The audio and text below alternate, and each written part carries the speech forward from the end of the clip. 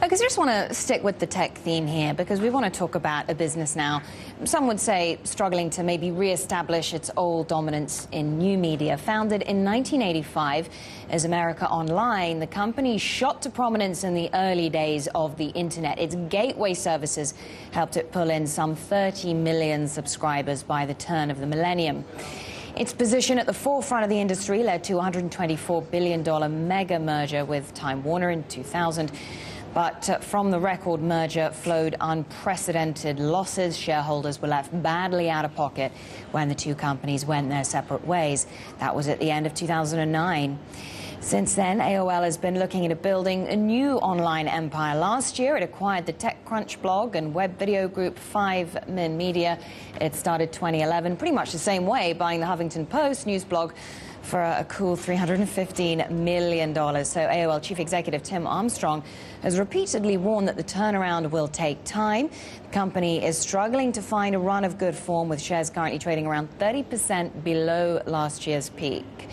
So Jeff Levick is the man in charge of finding that sustained revenue growth, a former VP of Development and Marketing at Google. He's been AOL's global advertising president since 2009. I'm pleased to say he joins me right here in the studio. Good to see you. Thanks very much. Thank you. Thanks very much for coming in.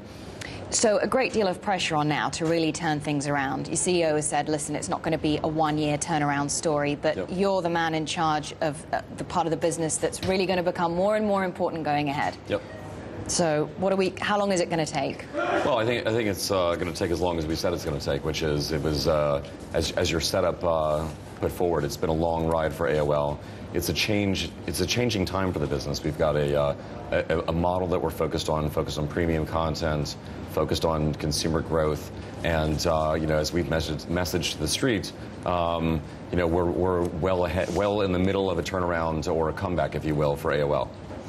AOL's acquisition of Huffington Post raised some eyebrows amongst those in the media and the advertising businesses.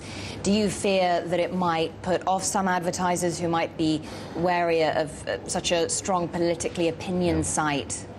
No, I don't think so. Huffington Post is actually a great acquisition for us, in the sense that it represents one of the best new media companies on the web. It's one of the fastest growing businesses online, both in revenues as well as UVs.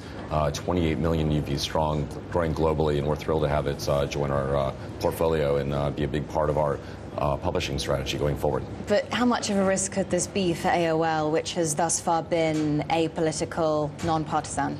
Well, Huffington Post isn't a political site. Huffington Post is all about producing and distributing high-quality premium content on a daily basis. Left-leaning?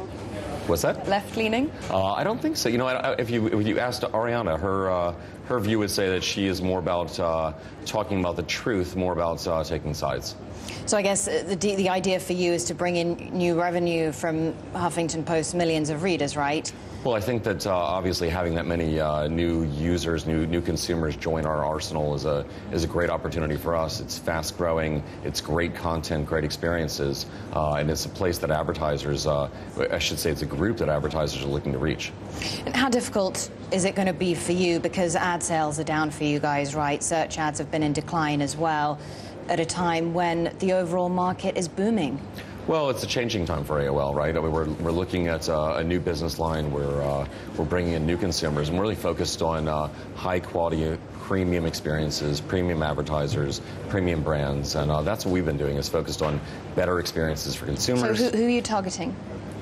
In terms of advertisers? We're looking for the best advertisers in the world. We're all about premium experiences for consumers, for brands, and really the top advertisers in the world are joining us in this journey. But how difficult is it going to be to change the way advertisers and consumers see the brand? I think advertisers will go where consumers are engaged, and what we're focused on is the experience for consumers, and we're focused on producing great quality experiences on a daily basis. Huffington Post is a great example of our commitment to that, and when we have great quality content, we know the advertisers come with that. Now, you managed to disentangle yourself from the merger with Time Warner in 2009. Bit of a history there of troublesome acquisitions, shall we say. What do you say to investors who are perhaps skeptical that the deal will help AOL pull off its turnaround? Well, I think that our investors are with us for the long term. They see that we are very, very focused on our strategy. We haven't changed that since we spun out from Time Warner. We're focused, again, on high-quality premium experiences for consumers. We focus on that. We build that every single day.